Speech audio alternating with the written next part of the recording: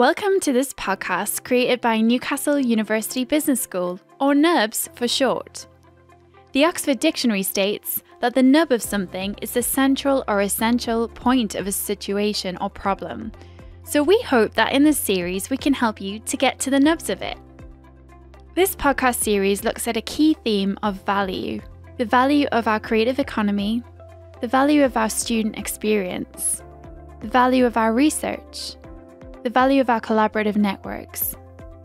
In this series, you will meet academics, alumni, students, graduates, and professional staff of Newcastle University Business School as they talk about what value means to them. In this episode, join your host, Ashleigh King, as she speaks with Janine Anthony, Ellis and Louisa Rogers about the value of creative economy. Janine is a current student studying her Masters in Business Administration and MBA at Newcastle University Business School. Dan is the co-founder of Jam Jar Cinema, and Louisa is the creative director of Studio Courtenay, as well as Trendlistr.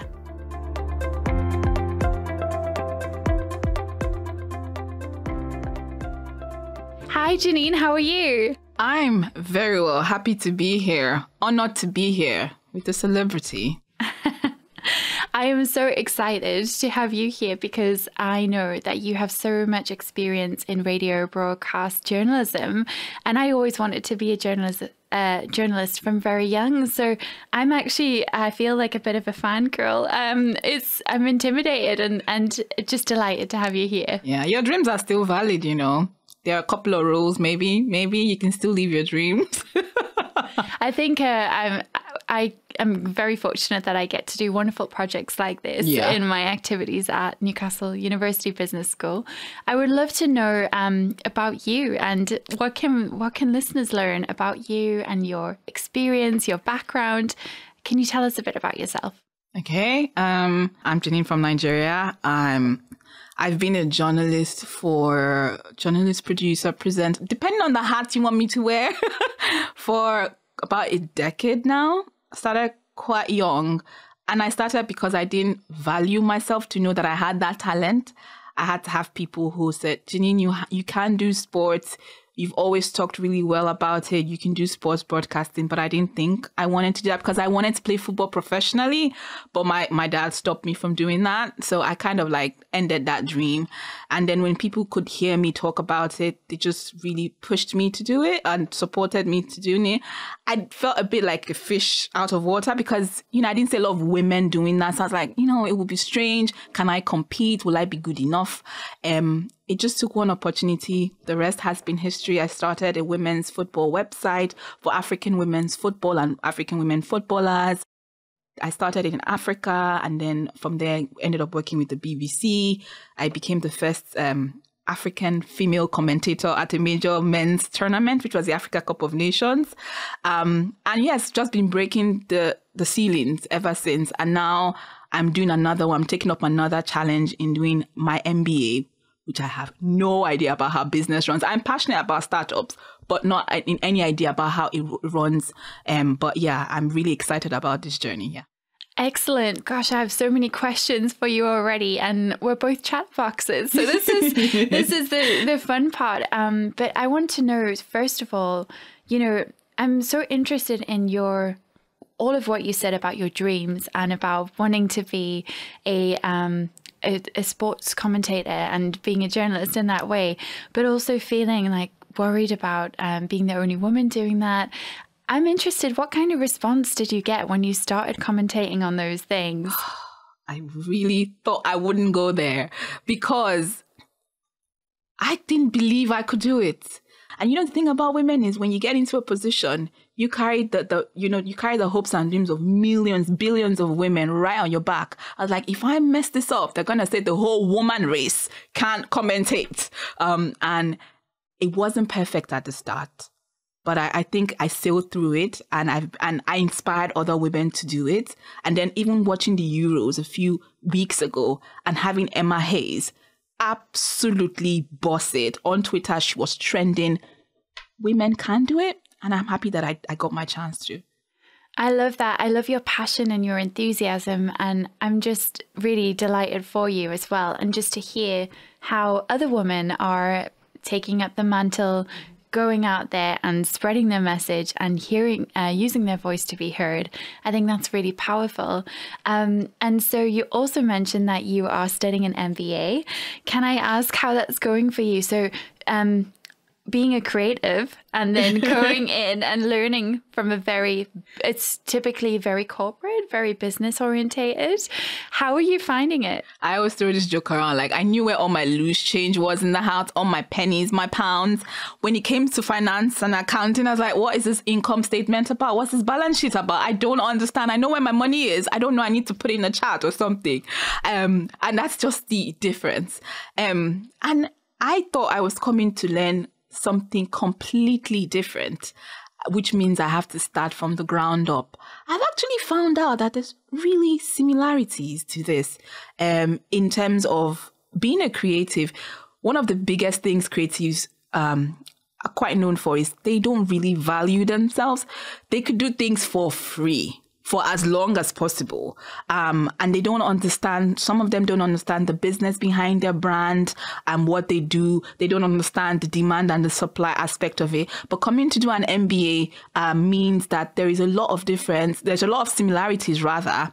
Businesses now are getting in touch with their end users and consumers who are always almost visually drawn to the products on social media. And that's where you have a lot of creatives there who ensure that, that products, businesses, what they're selling appeals to new consumers, different markets, different target markets as well, and different customers. And then there's a huge and beautiful fusion. And I've seen that come through in a lot of case competitions I've done, how in the end, I'm like, if we just marketed this here with this form, then you get a new set of customers, and it absolutely worked. And so I've realized that there's a good fusion between creativity, the creative industry and the creative economy, and of course, core corporate business as well. I love what you're saying, because it seems to me that although you were scared at first about being a very creative person studying in that way, actually you're bringing a lot to the table.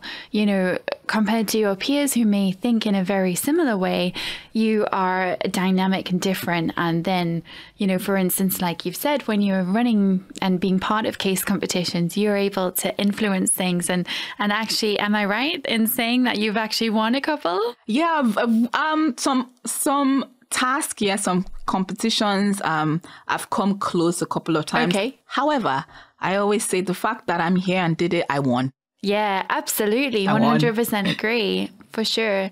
And I think sometimes when we fight our own doubts, for me, when I did my MBA, it was all about the fact that, gosh, I really had to look at every part of my identity that I'd had, and it shook everything up, and then see what was left. It really forces a mirror on you, and it's an incredible year, but very, very scary. Yeah, absolutely. I would love to hear a little bit about what it's like. So you spoke about the creative economy, you spoke about valuing it, you spoke about how creatives don't value themselves. Do you think there's any differences between the way creatives in Nigeria work to the UK? Have you had the chance to network or meet many people here? Yeah, it's vastly different and similar at the same time. There's the passion across board. There is the need to shine a light on their intellectual property, ideation, generation of ideas, sharing of that content. And that's the fantastic thing about what social media has done, in the sense that I learned many things that's happening in the UK even while I was in Nigeria and West Africa and vice versa. However, it's the difference is the enabling environment. Because in Nigeria, being a creative meant you didn't really do well in school. I don't know how much the education system plays a role in that, but you are the backbencher. You are the one who's got to get your life sorted. You don't even get that cocoon of support in your home. How much more, in the economy itself? There aren't structures. Nollywood is the Nigerian movie industry.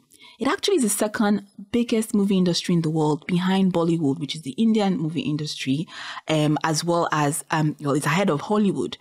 That industry grew on its back, but didn't get the enabling environment in terms of structure, funding, investment, support from it. I also have to mention the fact that Nigeria at the moment is undergoing a Twitter ban. Every hour that Nigerian creatives are not on Twitter, they lose $250,000 for every hour. And this has been since June. So you can see how the environment is completely different from here in the UK, where, it's completely supported. You have the Department for Media, Arts, Culture, Sports.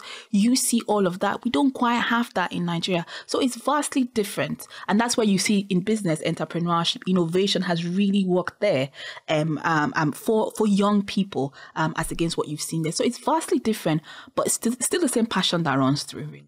Absolutely. So it doesn't have quite the structures that you'd hope for, and that might embed it in culture. Very interesting to hear your experiences as a child. I've got two more questions I want to ask you. The last one I wanted to check is, you mentioned, you've got this passion for sport. At the same time, you see yourself as creative, and you are a creative. You produce content, you make things, you report on it, you talk about it. So you've got a lot of broad skills. Do you ever find that there is a stigma, or not necessarily stigma, but there is an idea that people who are creative don't like sport, or people who like sport aren't creative? Or do you find those types of stereotypes as well? No, maybe especially from Nigeria, where I think the BFFs in the industries are probably like creatives and sports people. Like, they really align because it's a very symbiotic relationship. It's not parasitic in any way. They benefit from each other, so there is no stereotype, because they really understand each other. They work in tandem, and they understand how the industry is cutthroat, how the bravest, the talented, the hardworking, the smart workers will survive everything thrown at you. They do understand that. Now, the problem is the general wider society that can stereotype to say, because I'm doing sports, because Janine is doing sports, it means I don't know mathematics, I'm not versed in biology. And I literally just said symbiotic. I was showing off my biology in a way. Symbiotic and parasitic relationships. So it's the wider society, I would say, hasn't quite the government, basically, because they have the power to really make it more inclusive. I'm just going to throw a stats out there. The orange economy, which is what it's called in Latin America and the Caribbean, which is also the creative economy, film, arts, craft, graphics design, you name it, part of the, even research and development is part of the creative economy. Now, in 2015, the Inter-American Development Bank said that it provided over 1.5 million jobs in Latin America and the Caribbean, which is more than what a country like Uruguay or Costa Rica would produce in a year. That's how important those economies took, and those governments took that economy. And I think if governments can tap into it, especially for developing and underdeveloped countries, especially now with the pandemic, you'll be unlocking a lot of potentials, and it could really, really rejig and really revive the global economy. I love that. I find it such a really exciting way of looking at things, and so different as well. It's a beautiful way to think that if we had the support systems in place, we can actually make meaningful change and contribute to our economy globally, which is wonderful. Thank you. I have one final question. If I can ask you in one word to tell us what word you would use to say about Newcastle University Business School, what would you say? You don't mean one sentence. One word. One word. I think it's magical. Magical. It's been magical for me, really. Stuff of dreams. Just doing this and being here. I would say it's magical, because it's making my dreams come true, really. So yeah, that's the word, magical. That's beautiful. I feel it was magical for me too. So let's go with magical. Thank you so much for coming in, Janine. Hi, Louisa. So great to see you. Hi, lovely to be here. So I am very delighted to have the opportunity to interview you because you are someone I've been wanting to talk to for a very long time. And we have met before, actually, because you are one of our very engaged Newcastle University Business School alumni who very often, dedicates her time and energy to supporting the university with various guest lectures, networks, mentoring. I know you've done a lot to stay connected with the school, which is really lovely. But we're actually talking today about your fabulous creative experience and your businesses. So I would love it if you could share with us and the audience a little bit more about who you are and what do you do. So, hi everyone, my name is Louisa Rogers, as you've just heard, and I run two fashion businesses at the moment. One is slightly newer than the other. The other I've been doing since I graduated, although it's kind of gone through a few different phases of evolution. And I also lecture at Northumbria University on fashion communication. And I have indeed lectured on the Arts, Business and Creativity programme for a couple of semesters. So that was really fun, kind of getting to go back and actually teaching on the course that I did, as well as doing a year at University of Sunderland. So I've pretty much done all of the unis in the area as well. But fashion is really the kind of thread that pulls everything together. That and this idea of sustainability, this idea of kind of slowing down the trend cycle and kind of encouraging people to think differently about how they dress. Absolutely. And fashion's an interesting one because as a recent MBA student myself, we do a lot of case studies about brands like Zara or H&M or many brands across the world. And I think this is quite standard for MBA's courses, that you do look at case studies around the fashion industry and fast fashion. And one of the things that I've always liked about Trendlistr, particularly during the pandemic, you actually were very innovative at a time where many creatives would have been panicking, and you may have been panicking. There may have been times like that, but you actually launched an entirely new product line. You created masks very quickly. It was even before people were buying masks, material masks. You were making them out of beautiful vintage fabrics.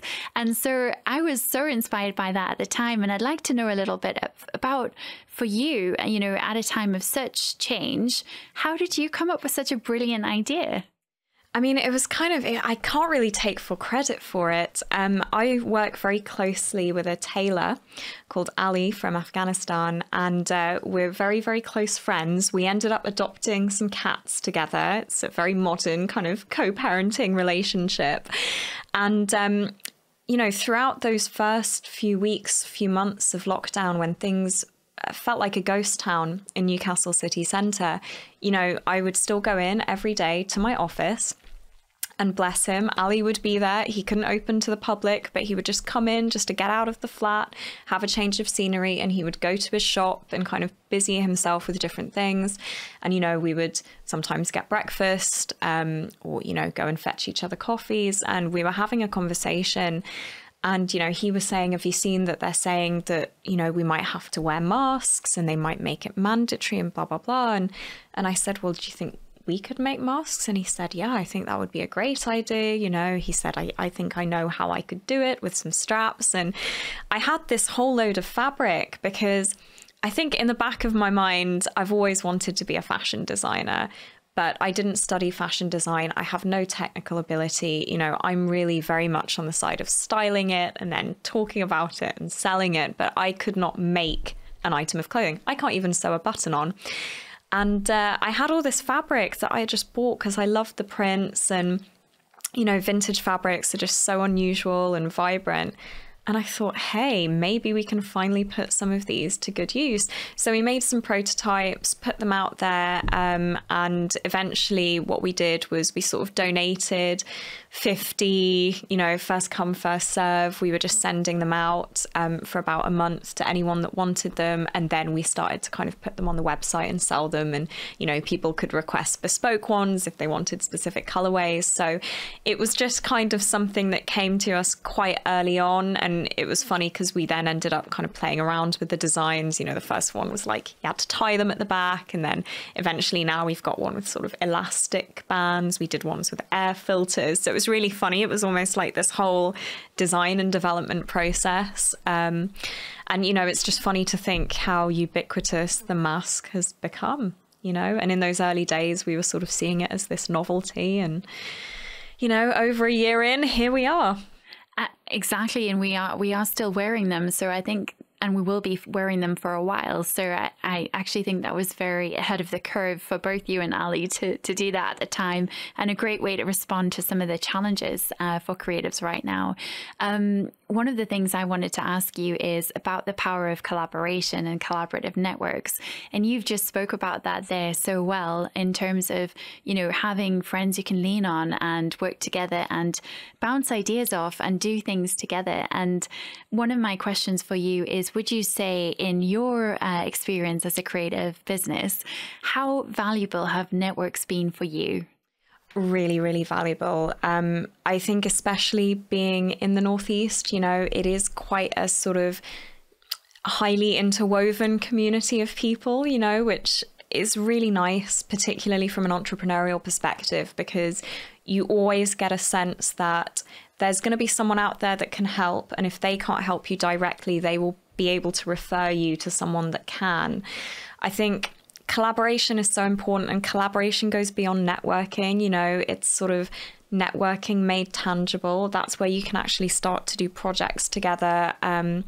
You know, I met one girl because she had this sort of brand herself where she was experimenting with this idea of sustainability, but she was making very specific products, and we got talking and I loved what she did. And then eventually she said, well, are you looking for a maker, you know, for these sorts of products? And I sort of said, well, yeah, why don't you give it a go and, you know, throw some together? And we looked at some designs, and she's actually taken on now a significant part of our making, you know, in terms of accessories. And we're actually now experimenting with homeware. So we're putting our amazing vintage fabrics and our offcuts into sort of cushion covers, you know, lampshades, things like that. So that's all kind of to come. So that's exciting. I think it's really important in terms of resilience as well. So one of the things that I made a big effort to do during the lockdown was to kind of be a part of online programs. So a Peony Pioneers program, that's kind of a local initiative to join people up with mentors. That's been really helpful. And I also did a sort of accelerator course at the Institute for Sustainability Leadership. And that was just really good because that kind of gets you out of your own headspace, you know, gives you a place to talk ideas. When you're just going day to day and you're not really seeing anyone else, you can really quickly start to lose perspective. And sometimes you just need a third pair of eyes, you know, to come in, an external person to say, have you tried this? Or that's great. Why don't you do that? So I've really tried to, even when we've been very isolated physically, to kind of maintain those open networks and open connections in a virtual sense, even though it's not quite the same, but, you know. But it's also about attitude, and what you've shown there as well is the resilience to adapt, try new things, give yourself some forgiveness as well when things don't work, but also ask for help, which is so important. Also in lockdown, you actually launched a second business, am I right? Yes. So, why did I do that? I don't know. So can you tell us a little bit about, I believe it's called Studio Courtenay, is that correct? Yes, that is perfect pronunciation. I always want to call it House of Courtenay, and so that's why I had to check, because there is, am I correct, there is a famous family or a French legacy. So when I first heard it, I was really excited by the name, and I think it's beautiful. I love the typeface. You can tell I like a good font. But would you like to tell us a bit about that? Yeah, of course. So the name itself actually comes from my family. So my great grandmother was Courtenay. And if you kind of trace it back, we were connected to that French family. So that's quite cool. So there's a bit of history. You know, my more recent name, Rogers, just doesn't have as much of a fashionable sheen to it. You've got to go French, really, for fashion. So that's where we came up with the name. But essentially, we had been doing vintage for quite some time. So we've been operating under Trendlistr. You know, it's been great. We've been kind of building up a customer base and, you know, really starting to focus in on what we're doing, which is European designers and amazing prints. And we just got to a point where we felt like we had taken it as far as we could. You know, we're a small team, we're like maximum 4 people. And there was just a sense that we needed something new that we could start to really kind of brand as our own. Because vintage is so eclectic, and that's the beauty of it, and that's why I like it. But it does make it very difficult to get that consistency and that messaging right. It's very much about what product do you have in at the time. Whereas we thought, well, if we have our own range, then we can start to really create a story around that, you know, and just slowly start to build up that collection. So we're not doing big seasonal launches. We're literally drip feeding as and when, seeing what works, what people like, what they don't like, you know, what fabrics work best for what. And we're just going slow and steady because we're self-funded. You know, we use the proceeds from the vintage to invest in and fund this new venture. And, you know, we're just going to see where it goes. And if it works, fantastic. And if it doesn't, then we've learned a lot along the way, and, you know, we've done no harm, and hopefully been at least a kind of voice and a bit of representation for a more sustainable, slow fashion approach in the region. Absolutely. And you've done a little bit of, actually, you said you've done no harm there, but actually in many cases you've done more good because you have been repurposing fabric, using up, you know, leftovers, repurposing pieces, trying new things. It's really exciting actually to hear all of that. And it's funny because when I first heard of fashion or thought of fashion, I never thought of the connection with sustainability. So I wonder if you'd like to say a couple of words. I know you lecture on this already, but why it became so important for you to, you know, or when did you become interested in the journey of, you know, something that we buy and then how it's lifetime, you know. The thing about vintage, we know that if you buy something from a charity shop or from a vintage fair, it usually has some wonderful material with its own secrets and memories, and that's what I love about vintage. But I'm curious about your journey with slow fashion. You know, what was it that made you start to wake up to the journey that our clothes go through? So I think I probably will arrogantly class myself as an early adopter of slow fashion. My family, we only ever shopped secondhand. So you wanted to buy something, it was charity shop or car boot sale. And that was just the way that we did it. I didn't think there was anything weird about that. You know, that was just normal. Like, of course, I'm waking up at 6 a.m. on a Saturday to go and stand in a muddy field and, you know, barter with old Belgian men about, you know, a dress. No, €5, no, €2, you know, aren't you going to haggle? So I found that very normal. And what I loved about it was, you know, I always liked to dress really quirky and different. We didn't have a school uniform in Belgium, so, you know, we got to do that during the week, which was nice. And you know, I was always just wearing secondhand. You know, occasionally I'd get something in the sales on the high street, but it was just a different way of consuming. And so I think because I grew up with that, it was very normal to me. And then that's kind of what actually got me into selling vintage, because what happened was, you know, I went to university in London, couldn't get a part-time job because I hadn't really had a part-time job at school because I was doing freelance photography. And I needed to make some cash. So I started selling off my surplus clothes that were a lot of them vintage. So there seemed to be demand for them. You know, I was popping them on eBay and very quickly started realizing that there was demand for it. And then it got to the point where I would go out and look for things specifically to buy and sell online. And so that kind of remained my little side gig, you know, throughout my university years. And then when I came out the other side of it, that's where I thought, well, maybe there's something in this to actually make a business out of it. I've always loved about secondhand clothing, about vintage clothing, that you're just more likely to be the only one in the room. wearing it. It's so unique.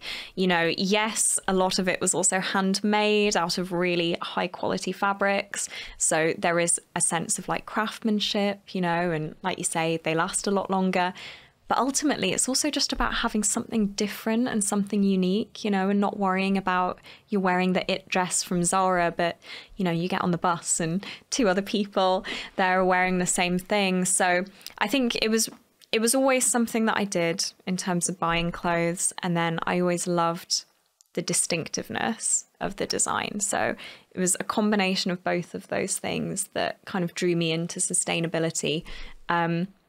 And it never crossed my mind to make overseas with the new collection with Studio Courtenay, because I actually wanted to be involved in the process. Because as I said, I don't have a design background. So, you know, by making in the Northeast, I can sit with the manufacturer. They can tell me about what they're doing. No, that won't work. That will work.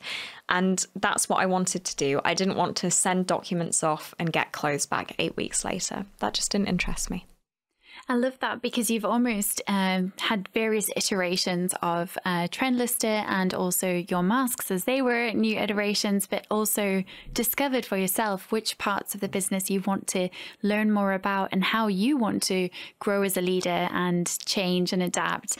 And I do love that you have 2 businesses, you a guest lecturer from different universities, as well as continuing, you know, all kinds of your own interests and finding beautiful clothes that no one else has. So I want to ask one more question just around the creative industry in general. So, you know, it can be challenging for people wanting to get started in the creative industries, especially right now at the moment with limited funding. And you've mentioned a couple of times about self-funding a lot of things, you know, reinvesting money back into things. And you can see that right from the beginning with your first first sale of your own clothing, and then discovering that there was actually a gap to do that and there was a demand for it.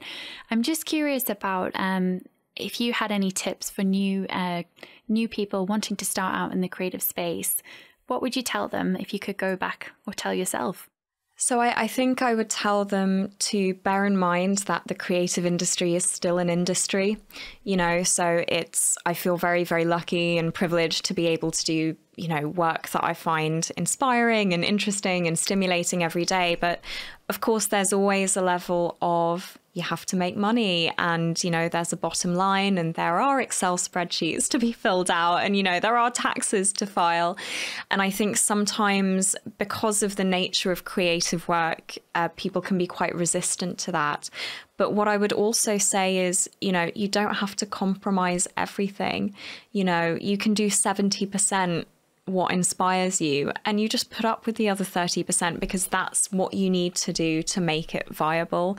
You know, I think a lot of creatives will create amazing work, but then perhaps they will not have the impetus or sometimes even the desire to then go out there and showcase it. And I think that's natural and normal in a way, because it is difficult, but it's very much about getting outside of your comfort zone.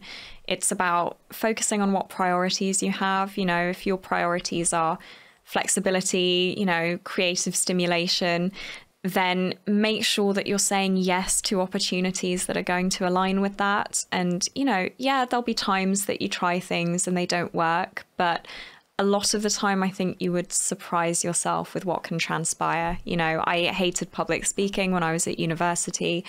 I said yes to an opportunity through a not-for-profit that I was working with, and the head of fashion at Northumbria was in the audience and came up to me afterwards and said, basically, would you like a job? So, you know, that was something that never would have happened had I not put myself out there. And yeah, it's stressful and it's unpleasant, but the payoff can be huge. So it is an industry. There are compromises involved, but ultimately that compromise is worth making if it means that you can make that your livelihood, I think. Absolutely. I love that. I did hear a rumor that you have been nominated for an award. So I would like to hear a little bit about that, but also what's next for Louisa. So I've been nominated, thank you very much, NatWest, for the Great British Entrepreneur Awards for the Northeast region. I'm a shortlisted finalist or semi-finalist in the categories of sustainability and fashion and beauty. So that's really exciting, and it's nice to get that sort of badge of recognition, you know, from a big business like NatWest. So we'll see what happens. I was nominated a couple of years ago, and, you know, we did lose out to one of the new dragons, Sarah, who's absolutely lovely, by the way. So it was very well deserved as a win. So we'll see what happens with that. But in any case, it's really nice to get that recognition. What's next for me? You know, I hope that Studio Courtenay will continue to grow. I would like to take it outside of the region when things start to open up, you know, bring it to different parts of the country. We've got a few events sort of scheduled in the future that I think will be really beneficial for that. And just building up that range and trying to work out, you know, what is it that people want from sustainable fashion? I want to very much run with this idea that sustainable fashion doesn't have to mean hemp. It doesn't have to mean, you know, black and white and beige. It can be colourful, it can be a bit mad, you know, it can have that really fun vintage look to it, but also be ethically made. So I guess we're kind of fighting back against this idea that ethical has to mean minimal. So we're just more is more. Oh, I love that. I love the eccentricity and exuberance and flamboyance that all of that you've just said brings up for me. So I'm very excited about the future for Trendlistr, but also the Studio Courtenay and Louisa's future too. And yeah, I just wanted to ask the final question, which is, what in one word would you say to describe your time with Newcastle University Business School, or how you feel about the business school? I mean, one word. If I could give it a sentence, I would say probably one of the best things I've ever done. If I could say one word, I would say catalyst. Oh, I love that. That's a very good word. I like that. We've actually got a fabulous new building called the Catalyst. Have you been in yet? No, I did not know that was happening. Okay. I would highly recommend, when you are able to and when things are open, that you check out the new building, the Catalyst. It is really quite something. I'll be sure to do that. Yeah. And hopefully we'll see you speak in there one day. Oh, that would be amazing. Yeah. Thank you so much for coming in. Thank you for having me. We're globally connected. The Business School alumni community spans 5 continents and 142 countries. Hi, Dan. Thank you so much for joining us today. No problem. Pleasure to be here. So, Dan, you are the director and founder of Jam Jar Cinema, and that's correct? Yes, down in Whitley Bay. Okay, so can you tell listeners who maybe have never heard about Jam Jar Cinema yet, but will now, a little bit about how it started, what you do there, and how it's going for you? So I came and did a master's at Newcastle University, and to support myself through it, I was working a fairly miserable job at a local theatre, scanning tickets on the front door. And the number of people who kind of came in going, oh, is this not a cinema anymore? And it used to be kind of that mixed arts venue. And I kind of thought, well, okay, there's obviously a want and demand for a cinema in this town. And part of my course was to kind of come up and create a business plan for a potential creative business. So as kind of really weirdly kind of my dissertation come kind of studies, I ended up kind of dreaming up what a cinema could look like, what it could operate like, and a lot of research while I was actually studying as to how that might operate. And then randomly, I just kind of made it happen in a very kind of abridged way. So we opened a Jam Jar Cinema in a derelict old bookmakers, a derelict job centre above the bookmakers, should I say, in Whitley Bay in 2013. It was a one-screen venue. We did all right for quite a while. We lied, begged, borrowed, stole, were voluntary, and then became staffed. And we spent about 3 years trying to get an adjacent building. So in 2019, we took that building on, and just before the lockdown for COVID, we'd signed off, and we've now got 3 screens. So we show all the latest films as well as kind of independent and specialised content. We have an education programme. We do a lot of outreach and community fundraising work. And yeah, so it's a real mix. We show the best of kind of independent British and Hollywood titles, and then we have a world cinema strand as well. So it's normally 7 days a week, and it's a real kind of flag bearer for our town. I think it's absolutely incredible for anyone listening, and for me just to see. You had a dream and you've grown it so much despite challenges like the COVID-19 pandemic, but also funding challenges, which is a key issue we're talking about today. You know, valuing the creative economy. What does the creative economy mean?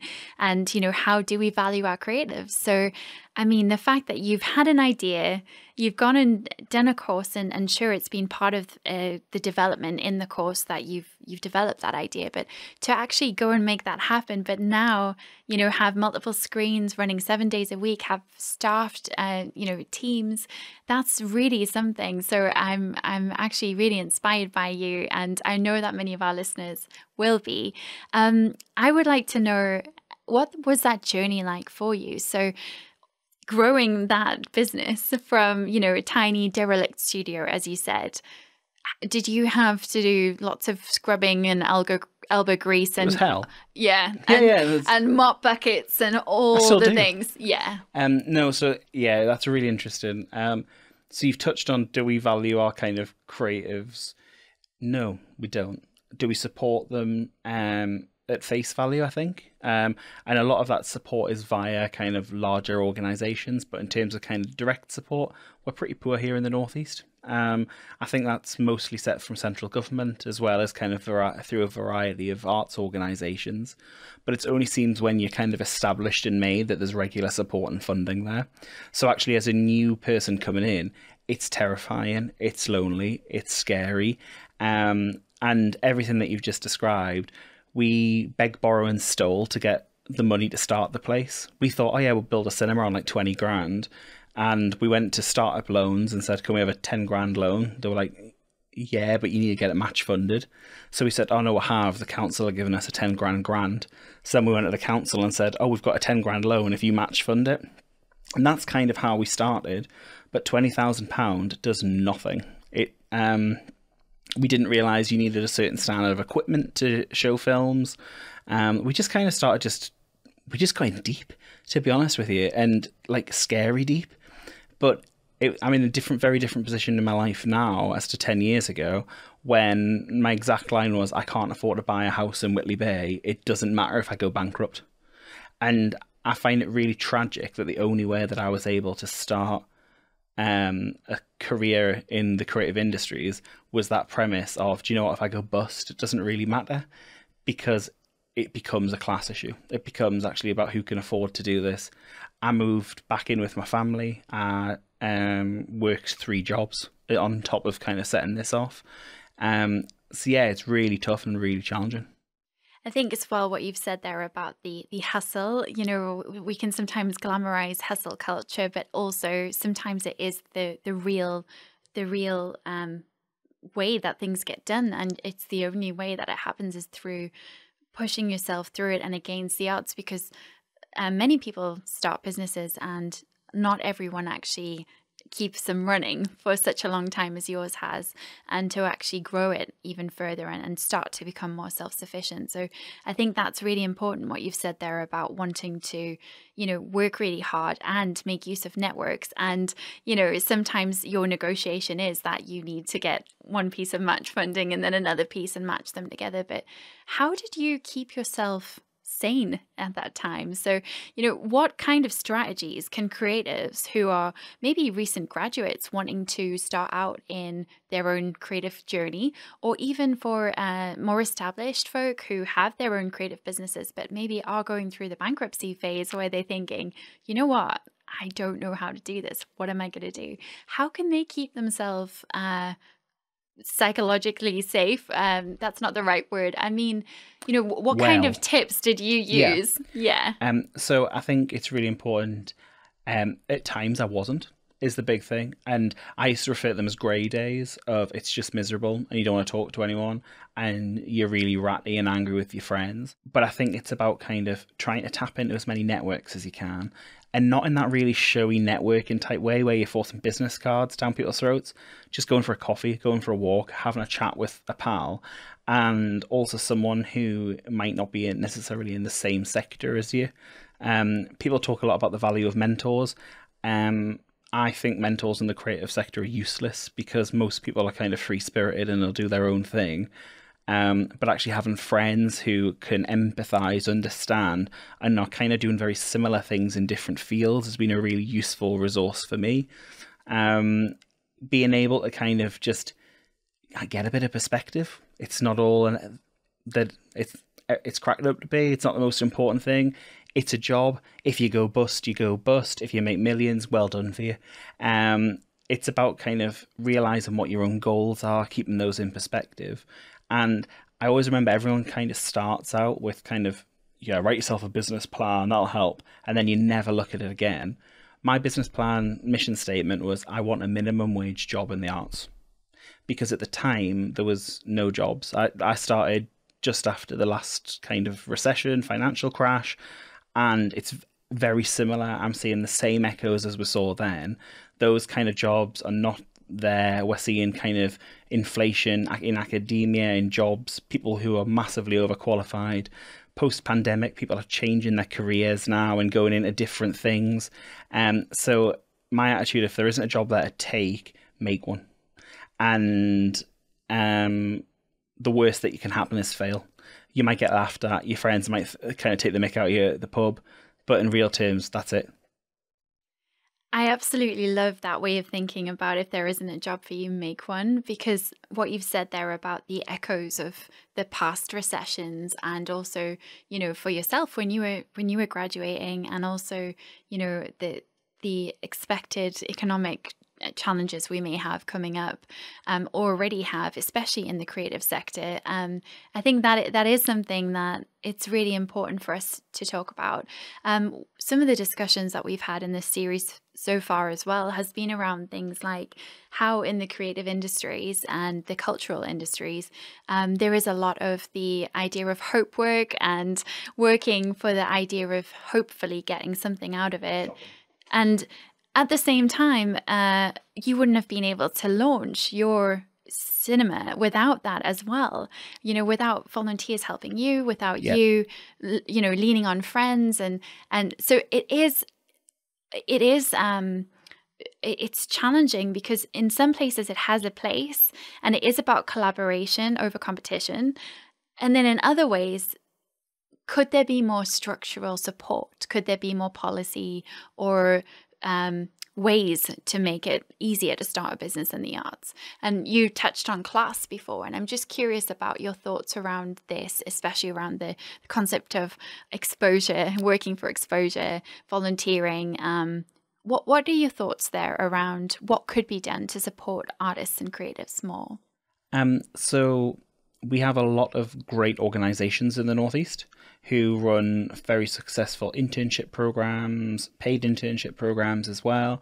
We have hundreds of graduates coming out from kind of our universities and colleges here. People, but for me, there's a real disjoint between, unless you want to go into that institutional kind of mindset or working for an organization for a given job, or it's a big step then to set yourself up as self-employed, to have that confidence to say, this is what I'm doing. And I think there's some real structural support that needs to happen to get people to go, right, okay, I want to set myself off as a videographer, a copywriter, an artist, or how do I do it? Where do I go? And the specialized support just isn't there at the moment. We have a lot of kind of business support in terms of kind of like for startups and freelancers. But I think the support targeting creatives, people who are working within the arts economy especially, it's just not there. They don't get it. They don't understand the same challenges. And in real terms, as I mentioned earlier, kind of the advice to always lean on a mentor. Those people don't have time, because the one thing that someone who's working within the creative economy values above all is their time.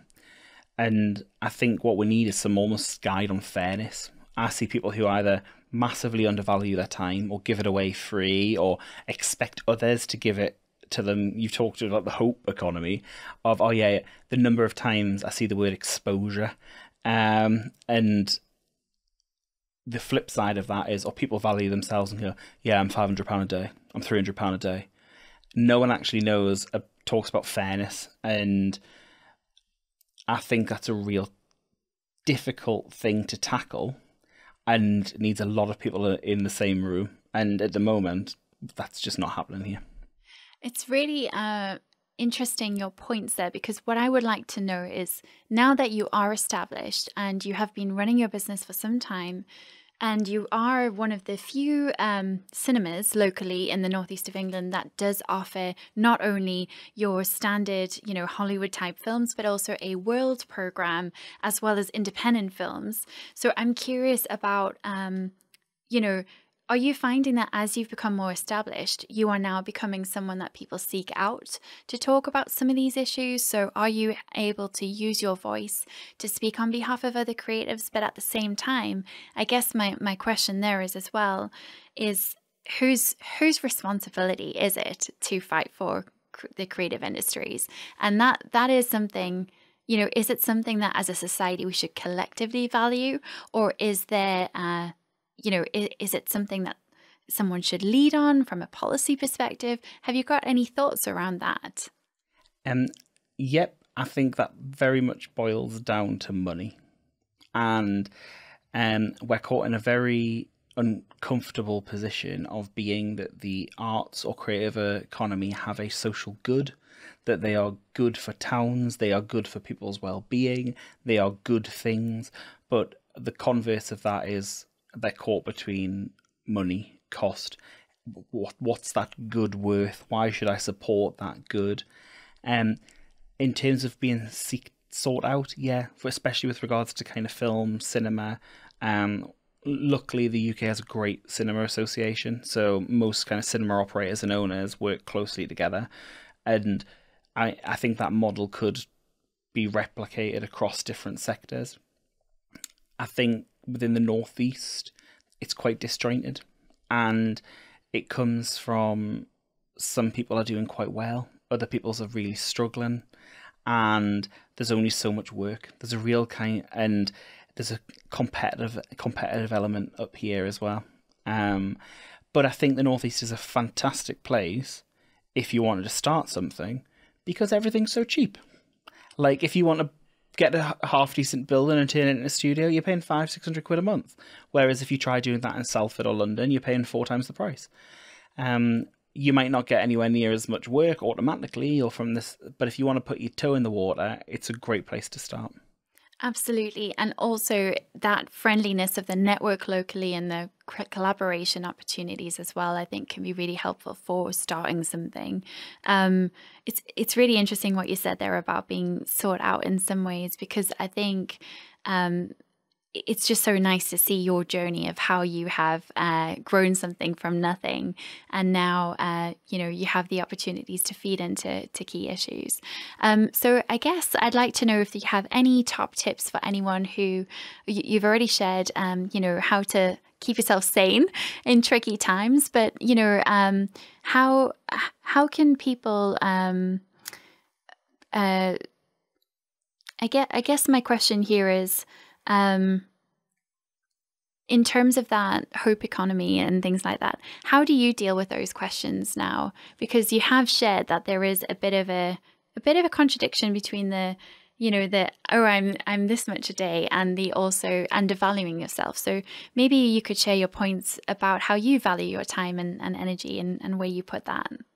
Okay, so yeah, I work from a real baseline of if I can pay my mortgage, if I can pay all my bills, put food on the table and have a bit of spendies at the end of the month, I'm pretty happy. And I think if everyone kind of starts at that point, or how they get there. And I mean, when I first started, I didn't get paid for 3 years. I used to make 20 quid on a Friday out the till to go to the pub with. I couldn't afford to go to the dentist. It was that kind of level. Now, even the pandemic's hurt my business, as it will have a lot of kind of hospitality, leisure and creative companies. We were forecasting for 2020 to have between 80 and 100,000 visitors. We had 14 staff. We've lost some staff. Realistically, we think that we won't get back to where we were until 2023 now. But I'm going to show you what, I'll distill a master's degree in kind of 2 minutes. Please do. I would love that. So yeah, I did arts, business and creativity. And my takeaways from that, and this is the kind of all I remember 10 years down the line, is if you cannot get someone's money, get their time. And it's a really hard thing for someone if you ask them, can you help me? As humans, you kind of want to say yes. So if you just say to someone, look, can you help us? You'll either get a really honest response from someone going, do you know what, I just haven't really got the time, but have a look at this, or they tend to signpost you to something that might be useful, or they might just say yes. And the other bit that kind of was how to grow a business. And everyone's like, well, and this could be anyone, whether you're kind of just starting out. I still kind of govern our business by this. The only way you can grow is get more people spending with you, get more people spending more with you, get them to come more often, or cut your costs. And so long as you can get more people coming, spending more, or increasing how often they spend with you, they're the hard things to do, but actually you're always going to have like a baseline cost. And we kind of run with that. We also have the fifth one, which for us, we're a social enterprise. So for us, which I haven't really mentioned, the big thing about Whitley Bay was it used to be an old stag and hen town. It was kind of really sad when we opened.